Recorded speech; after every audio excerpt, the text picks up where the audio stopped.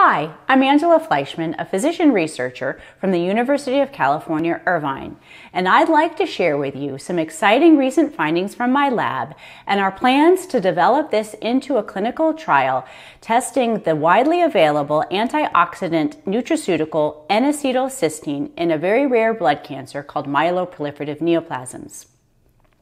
I've dedicated my career to finding new treatments for patients with myeloproliferative neoplasms, or MPN for short. Although MPN is rare, affecting only about 1 in 1,000 people, it has many similarities to a recently identified precancerous state that's seen in about 25% of people over the age of 65. Treatments that we identify for MPN could possibly then be expanded to this wider population of precancerous patients to prevent blood cancers. MPN happens when a blood stem cell develops a mutation which leads to uncontrolled protection of blood cells. There are 3 major clinical issues in MPN. 1, thrombosis or blood clots, which in some cases can be life-threatening. 2, debilitating symptoms such as itching and fatigue, which can negatively affect patients' quality of life. And 3rd, MPN patients can develop an acute leukemia, and when they do, this has a very dismal prognosis. There are real trade-offs for our current treatments of MPN. We do have some treatments that prevent thrombosis, but unfortunately, some of these can actually worsen symptoms. And even more alarmingly, it's possible that long-term use of some of these medications can actually increase one's risk of leukemia. In the symptom realm, we have JAK inhibitors, which work pretty well, however, not without a very high price tag, on the order of about $8,000 a month. Moreover, JAK inhibitors also have a significant side effect profile, including low platelets, immunosuppression, and an increased risk of skin cancers. It's obvious that we desperately need low-cost, low-risk treatments for MPN patients that address all the major issues in this disease.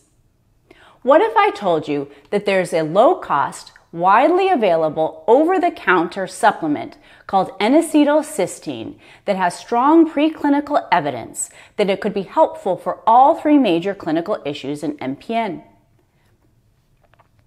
In our lab, we recently found that NAC rescues a mouse model of MPN from deadly blood clots. Usually these mice die at about age 3 months from their blood clots. However, simply by adding N-acetylcysteine to their water, now some of these mice can live a full lifespan.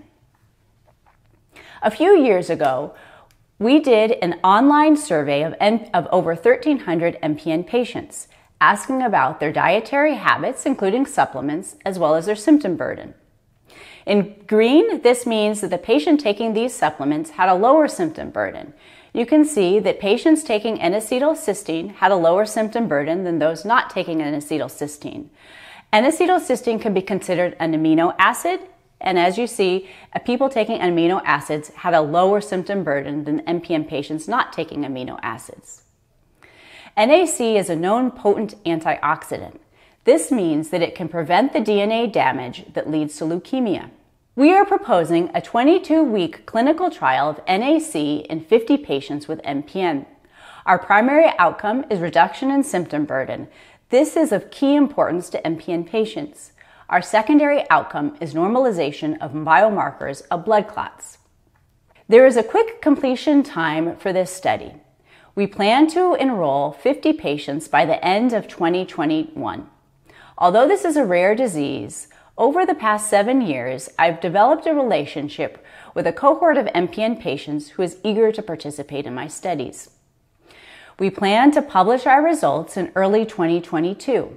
Because NAC is an over-the-counter, widely available supplement, this means that it could be widely adopted by MPN patients pretty much immediately after publication. We are able to execute this 50-patient clinical trial with only $50,000 because NAC is such a low-cost and easily obtainable compound. Our team has the expertise that we need to complete this study in a short time frame. Me, I'm a physician scientist who has been committed to MPN for the past 15 years. As a physician scientist, I have the unique ability to translate my findings in the lab into clinical trials for patients that I care for in the clinic. For me, there is nothing lost in translation.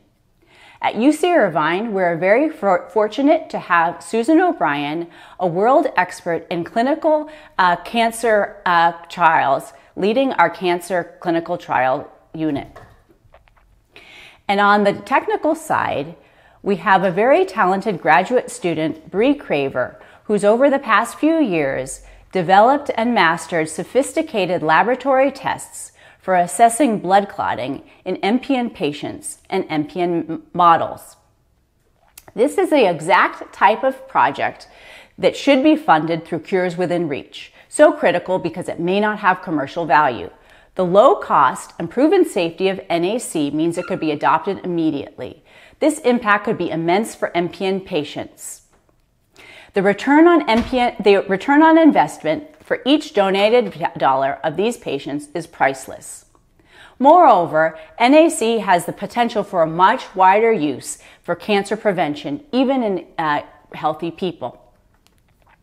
And lastly, on behalf of University of California, Irvine and the Fleischman Lab, I'd like to thank you for listening to my talk, and I hope to get your vote.